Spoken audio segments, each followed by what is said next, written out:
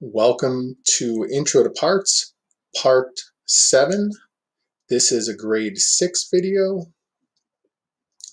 Again, if we look at our orthographic drawing here and our isometric model, we need to create this rendering in OnShape.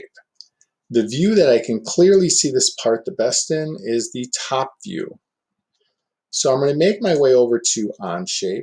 I'm going to lay a sketch down on that top plane. I'm going to click on my navigation cube on the top to orientate myself. And I'm going to start with my line tool.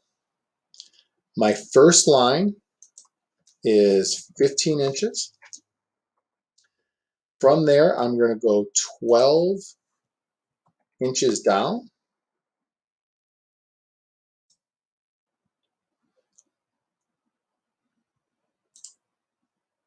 Seven inches over.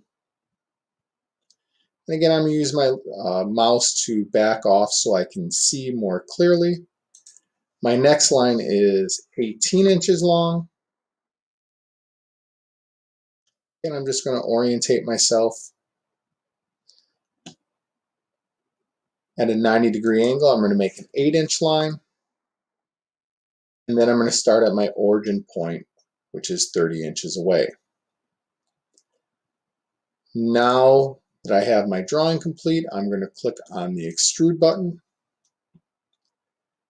I'm going to extrude the face I've just made of that enclosed drawing 5 inches.